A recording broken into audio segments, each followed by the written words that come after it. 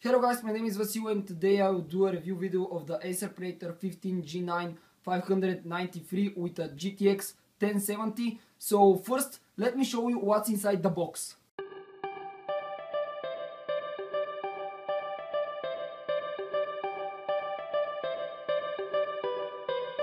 In addition to the notebook, its box also contains a powerful charger which delivers 230 watts.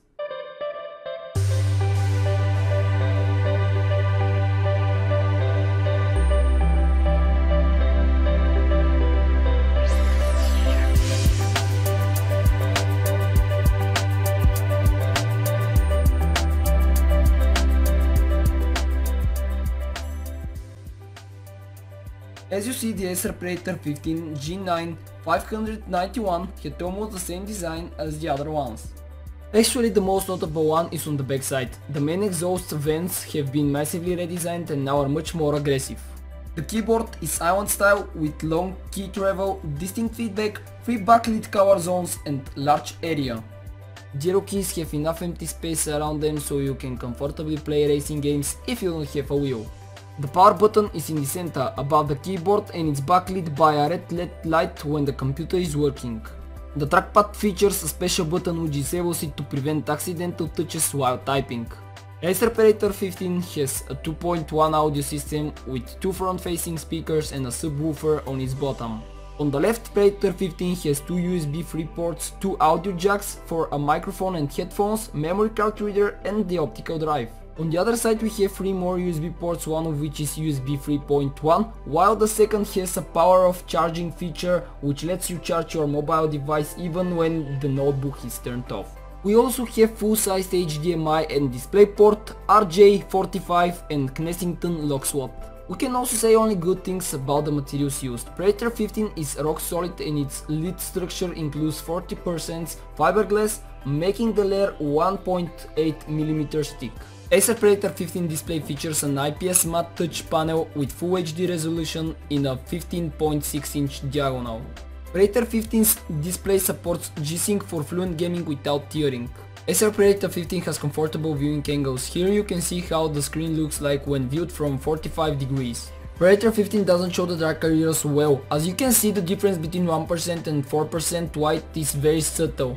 Our gaming and movie nights profile greatly improves that. Tested the reaction time of the pixels with the usual black to white and white to black method from 10% to 19% and vice versa. The results of the fall time plus the rise time was 18 milliseconds. Acer Predator 15 supports the Dolby Audio technology with music, movies and game modes. The sound is relatively good, but the tones aren't clear enough in some low and high frequencies. Here you can see the Acer Predator 15 specs. Operator configuration ship with the pre-installed Windows 10. At the first start, you find the Predator Sense and Keyword Network Manager apps. With Predator Sense you can track the temperatures inside the notebook and the fan speed. You can also see the current CPU frequency, but unlike the 17 version of Predator Sense, you can't overclock your system with one click. The advanced options give you the choice of always using the discrete graphics, use maximum speed or disable sticky keys. Keyword Network Manager gives you the ability to see which applications are hogging your wireless bandwidth. With Keyword Doubleshot Pro, Predator 15 can use wired and wireless network connections at the same time. The NVIDIA GeForce GTX 1070 is part of NVIDIA Pascal generation of GPUs, and unlike previous releases, the company finally closes the gap between mobile and desktop graphics processors.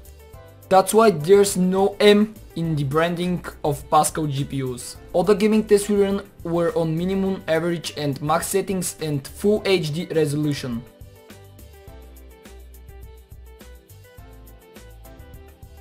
For a hardcore gaming laptop like the new Predator, it is essential to maintain low temperatures under heavy load. Keeping the internal temperatures low is an essential task for every gaming system. That's why we measure the external temperatures as well at idle and under heavy load. Here you can see external temperatures at idle. Even the hottest point at idle is pretty cool, and that is normal when you aren't playing games.